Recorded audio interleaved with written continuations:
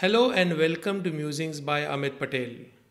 On Quora recently, someone asked me this question: could the programmer that I hire steal my idea? This is the challenge that a lot of entrepreneurs face. What if someone steals your idea? What if you do all the work of creating the idea or finding the market for this idea, and then someone else goes and makes a copy of it? A very recent example, Philips lights, they came up with a very novel idea where they built a light which fits into the bulb holder. Instead of making it round, they made it just like a small tube light, and they call it as a civil light. Now, what Philips did was they did a lot of advertising for this light. What did the other competitors do? They copied this light and they manufactured this light even before the Philips light would come out in the market. But Philips was smart here.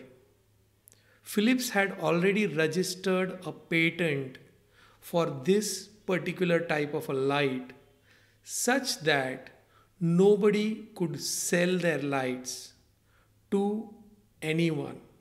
I asked this to the fellow from where I buy all my hardware, and I asked him why only Philips is doing this. Like, why don't you have any other company which is selling these lights?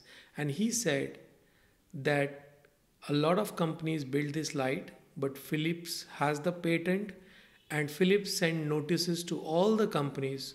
So there are thousands of lights which are just there with the manufacturer, but they cannot sell it just because that light was patented. So people tried to copy this idea, but they could not copy because of the patent that Philips had filed.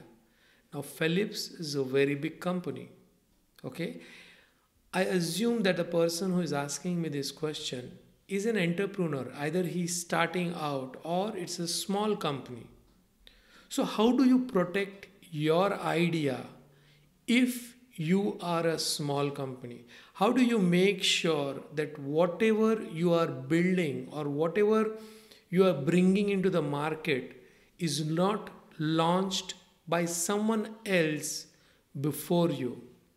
So I'm going to go over various steps, but before doing that, I need to tell you another story.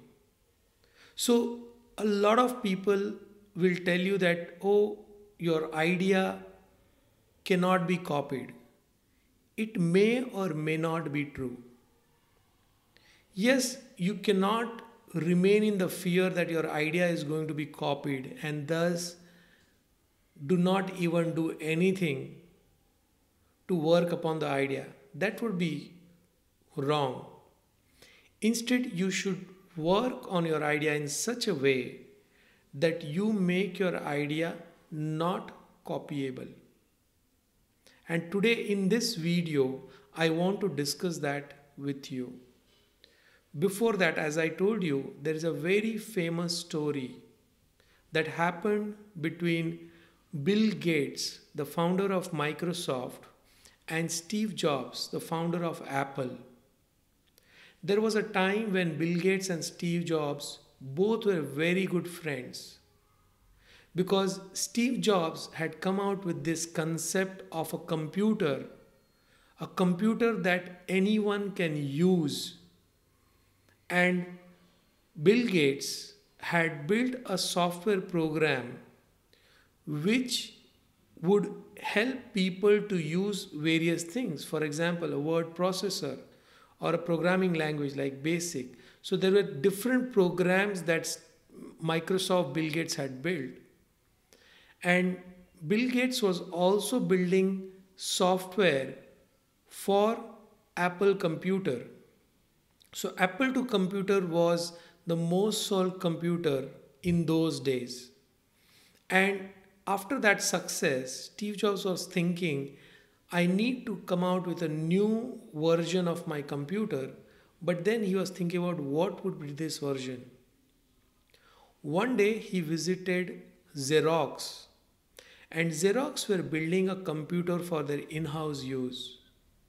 What stumped Steve Jobs is that in Xerox he saw a small device besides a computer with which the user was training a cursor on the screen, and using that cursor he was going into various different menus.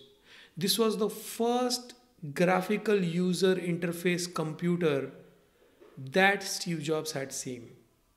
Now, Xerox was not into building a consumer based product like Steve Jobs. Xerox was just building computer for its own use, and it was building this graphical user interface for its own use. So Steve Jobs went back and he went into and built a team of engineers who would build the first graphical user interface computer. That team started working on this particular computer. Then Steve Jobs invited Bill Gates when they had certain things ready, and he showed a demo to Bill Gates. When Bill Gates saw the demo, when Bill Gates saw the graphical user interface, Bill Gates was totally taken aback. He had not seen anything like that. Till that date, most of the computers were using a disk operating system like OS. All the computers use commands to do certain things, and none of them could be used with a mouse. When Bill Gates saw this, he thought that he needs to build this graphical user interface operating system. Bill Gates came back to his office. He built a team that would work on the first version of Windows. But what Bill Gates did was even much different than any other entrepreneur would do. Bill Gates clandestinely built the Windows and released the version 1.0 before Steve Jobs could release his Macintosh, the computer with a graphical user interface. This caused a big rift between Steve Jobs and Bill Gates. Steve Jobs fought with Bill Gates and he told him that he had stolen his idea. He even sued Bill Gates, in which finally did not go his way, but he sued Bill Gates that the idea was stolen from Steve Jobs.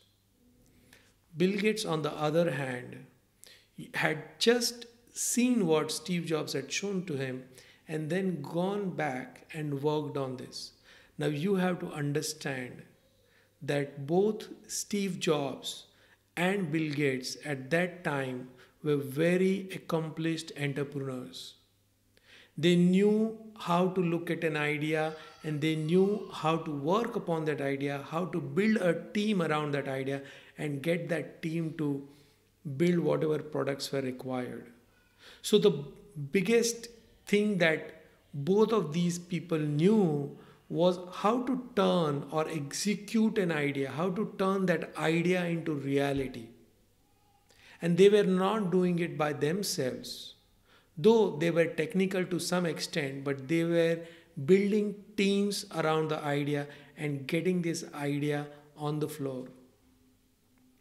So if you really have an idea that is really good, if you have an idea that you think is going to be the next business idea which is going to be blow away the market, then what you need to do is you need to first become an accomplished entrepreneur.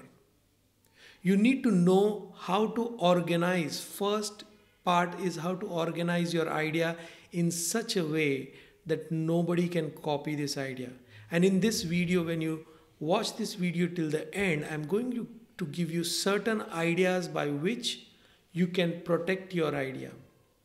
You can make this idea your very best idea. Okay? But before doing that, you have to understand that you have to become a good entrepreneur. And a good entrepreneur, the first thing a good entrepreneur knows is how to understand whether your idea is going to work or not. A good entrepreneur knows how to build and manage a team. A good entrepreneur knows how to call it, how to release the idea. And a good entrepreneur knows how to provide support. So, if you are a good entrepreneur, you will have to think about all this. But before we go into that, let's focus just on the idea. Let's say you have a wonderful idea for a software. Here, I think in this question, Herman is talking about a software idea that he has. So, I'm going to give all the examples of a software idea. So let's say you have an idea of an application that you feel is going to be really good for the market. So first thing you need to do is to identify, one, what is the problem you are trying to solve. I'm going to repeat that. The first thing you need to do is you need to identify clearly what is the problem you're trying to solve. And second, who has this problem? Like if you're building an inventory management software, then inventory management software can be used by a shop, it can be used by a store, it can be used by the company spare part division somewhere. So wherever that inventory is required, there this software is going to be used. So these people are all your customers. And what is the problem you are solving? The problem you are solving is that you are, with the help of the software, you are able to better manage the inventory. Okay, let's say you are building a software for people who are trying to lose weight. Okay, and when you're trying to build that software, you think about, okay, I'm going to give a weight tracker, I'm going to give an activity tracker, maybe I'm going to give something related to diet. Okay, so what problem you are trying to solve? You are going to help people to lose their weight, people who are not able to lose the weight. With your application, you're going to design something by which people can lose weight. Correct? So what is the problem and who are the people who are going to use your product? This is the most important thing. If you cannot identify what is the problem, or if you cannot identify who are your customers, then probably your idea anyway is not going to work. Okay, so there's no point in working on that idea, right? So now we will talk about protecting your idea. So the biggest challenge in non-technical entrepreneur faces, specifically for a software application, is how do you tell the programmers to build the software for you without disclosing much of the idea? The easiest way is to first design the application on paper. What you have to do is you have to clearly design but that will only happen when you are clear who is your customer and what problem you are solving. I'll take an inventory management example. Let's say you are building an inventory management application and you know who are your customers. Okay, it is going to solve the problem of managing the inventory, and you know that it will be required for certain stores or it will be required for certain spare part places, whatever customers you have identified. So you know these two things. Okay, now to build that inventory management solution, what you are going to do is you are going to design this entire thing on paper. Okay, you are going to think about, one, what is the data involved in this application? For example, in an inventory management application, your from where you are purchasing the stock, that information is required. To whom are you giving that inventory, that information is required. You require the information of the actual item. Okay, then do you need to store this information just as the name of the item and the quantity, or do you need to store is the name and the quantity and some different kind of quantities like the weight, maybe the size of the box and other details. So whatever details you need, what is the data, you need to sit and think about the structure of your data. Okay, so first you need to abstractly think what are the parts within your application. Okay, what is the data you are trying to store. Okay, that will give you the structure of your data. So take a simple Word document and start noting down, okay, who are the people involved within this application. Is there a customer, is there a person, is there a company, is there an item, is there a product, is there quantity calculation, is there a country, is there state. So whatever are these abstract data structures, just put it in a document. Okay, put clearly in logical that if you are collecting persons data, then you say persons data, and then you define the fields that you are going to capture, like a first name, middle name and last name of the person.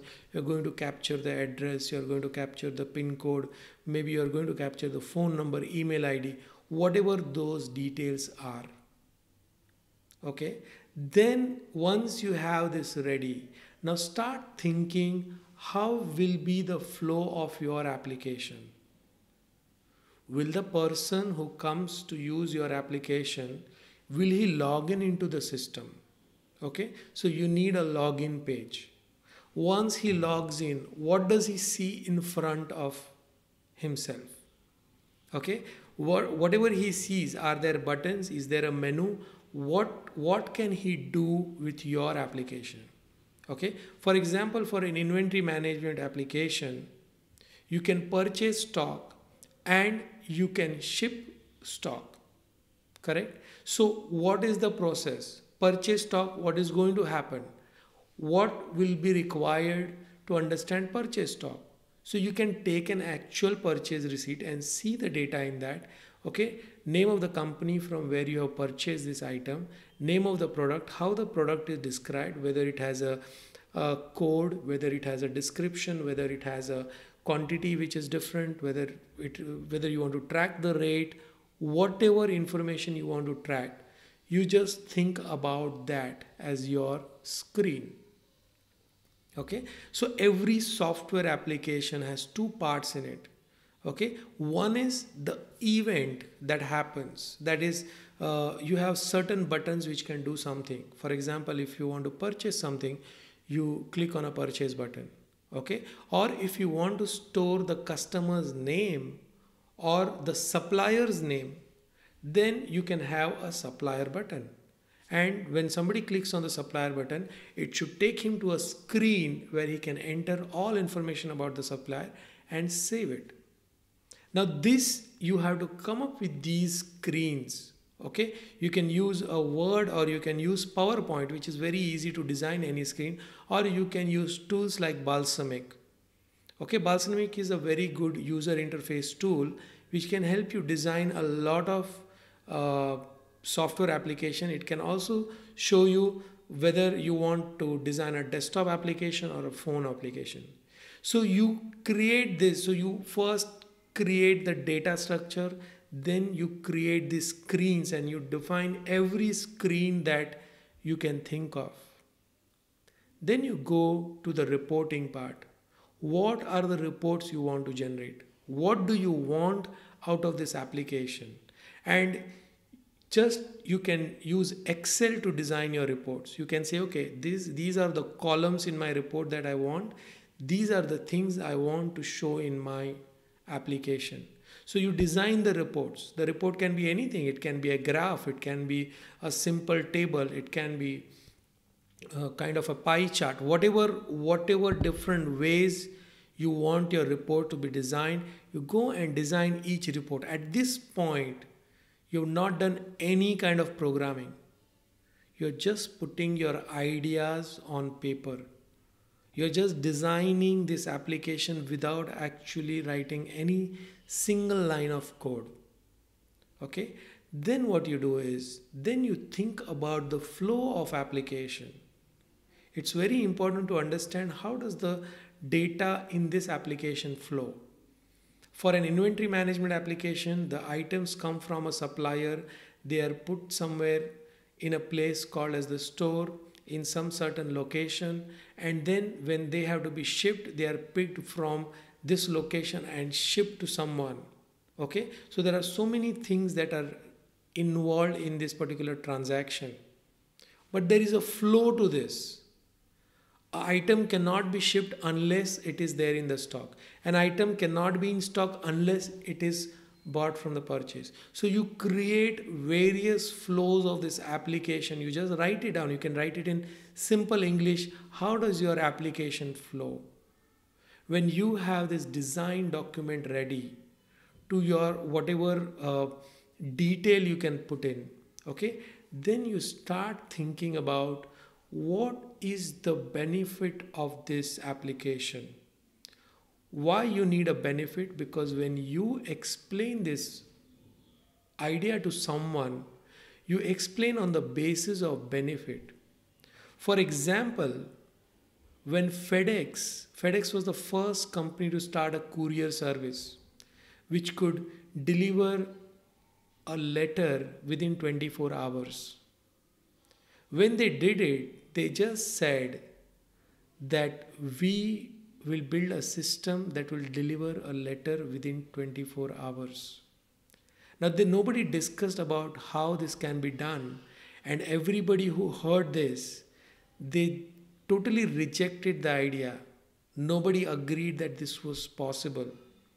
But the CEO, the founder of FedEx, he knew exactly what he was doing, and he had a complete map of how he was going to make this work. There is another company in Israel, and the founder of that company, he came with an idea that I want to build a place where it reduces the oil consumption in cars. Now just think about this.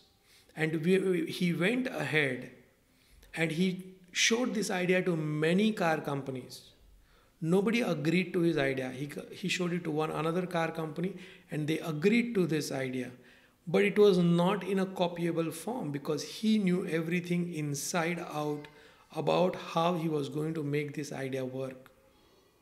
So you become so good at understanding your idea and how you are going to make this idea work that when actually you tell someone, you just tell the person the benefit of the idea and not the whole idea.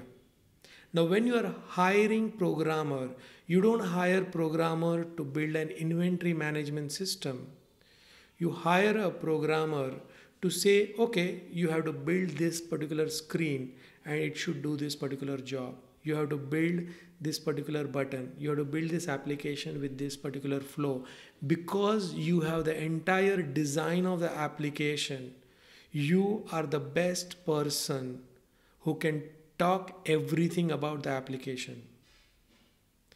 In that scenario, your application cannot be copied easily. And maybe you tell someone that I'm building an inventory management application. There are thousands of inventory management applications. But maybe you have something in your mind which is unique about your inventory management application. Keep that to yourself. Break it down in parts in such a way that you can build these pieces separately so that people don't understand actually what is your idea.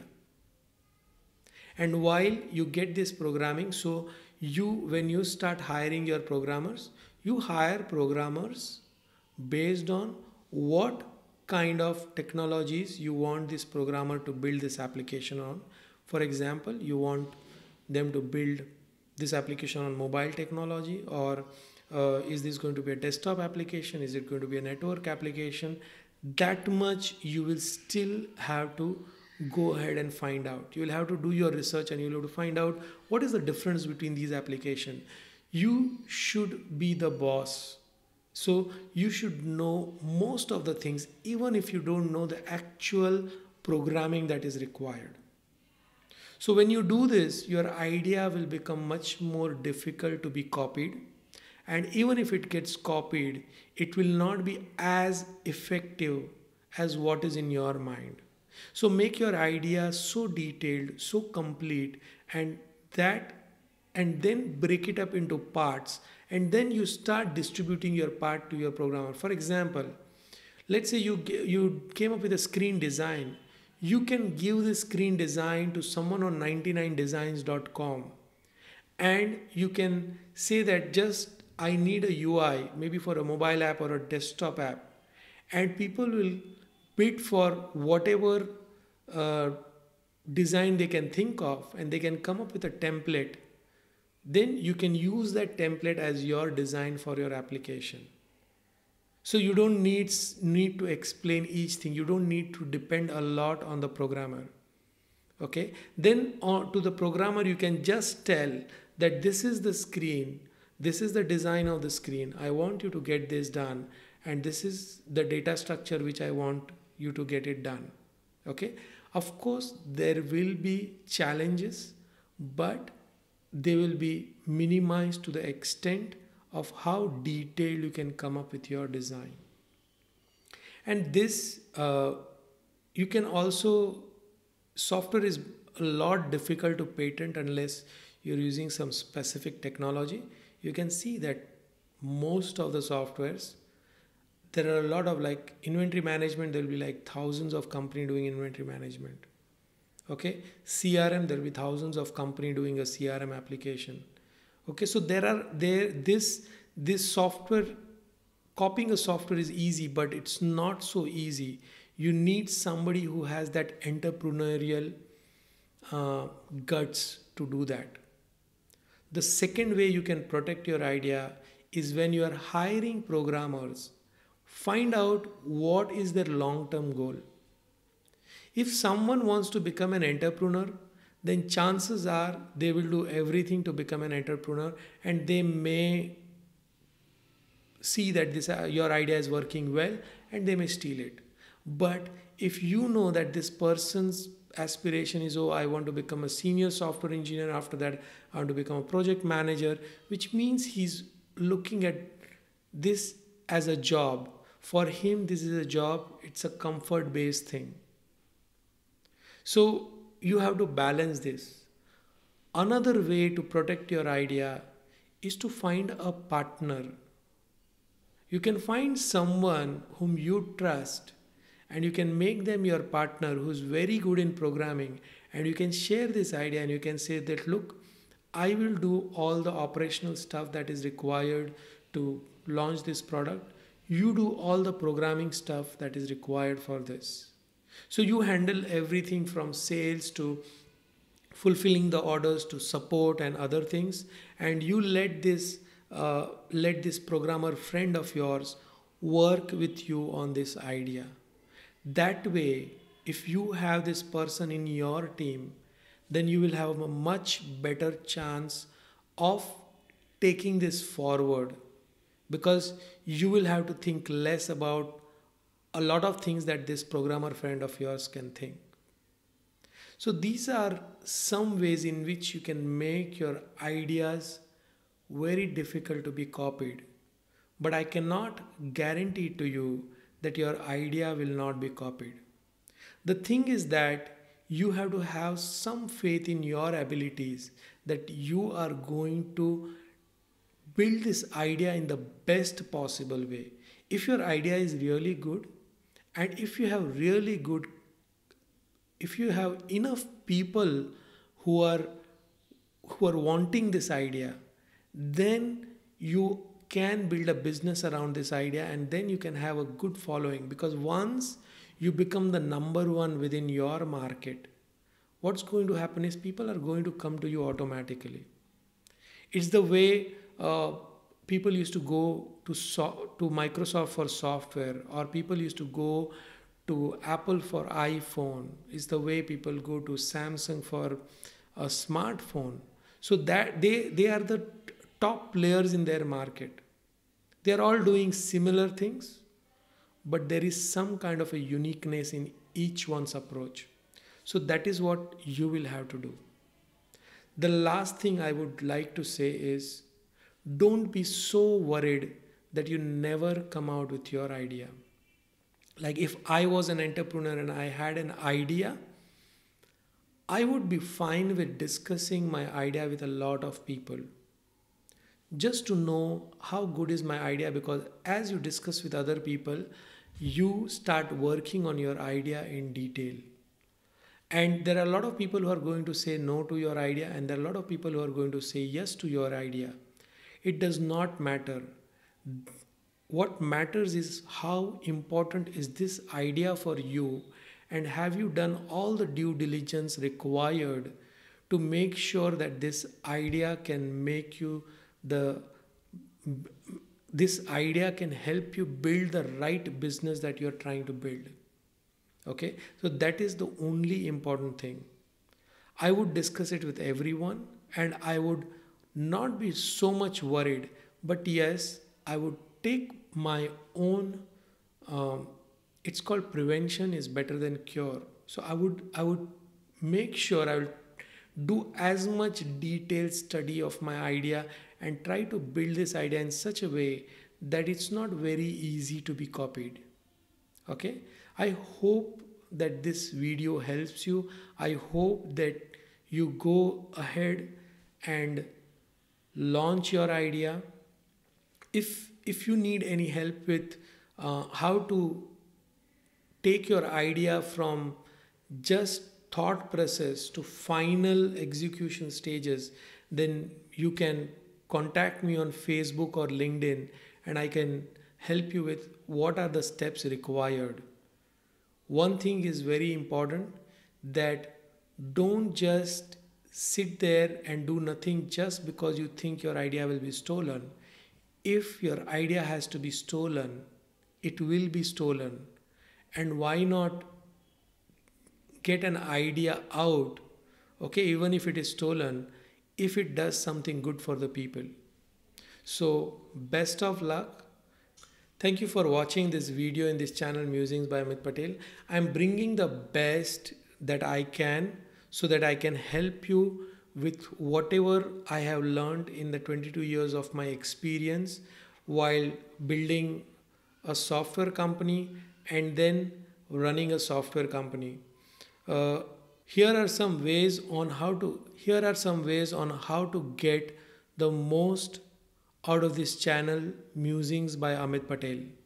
The first thing you need to do is subscribe to this channel, because when you subscribe to this channel, you get notification as soon as I release a new video. The second thing you need to do is share this video to your favorite social media platform, because there are thousands of people who read and watch what you post. They are looking for videos that can transform their lives, and you are going to help them by sharing this video and also becoming a part in their journey of success. The third and the most important thing is to leave a comment. It is not important that you agree or disagree with me, but it is important about what you think about this video. And if you have any suggestions about the next video I should make here, because that will help me craft my future videos for you. Please be gentle in your comments. And thank you from the bottom of my heart for watching this video. Make sure you check my earlier videos and see that you have not missed any of my earlier videos. Stay focused, stay rich. See you in my next video.